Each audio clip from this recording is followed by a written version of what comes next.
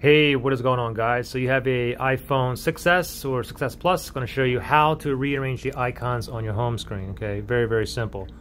So the only thing you got to do is basically press and hold down the app that you want to move. So press and hold down, wait till it starts wiggling and you get all the little X's there.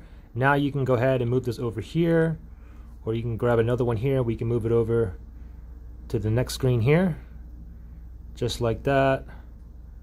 Grab another one here, bring it over right there. See, as soon as you want to go ahead and place it there and leave it there, go ahead and press on the home screen and all the little wiggly X's stop. Okay, again, very simple. I can simply just press and hold, wait till it all starts wiggling there, and now you can go ahead and move it to another location. Leave it just like that, or you can go ahead and move it up here like that, and then press on the home screen.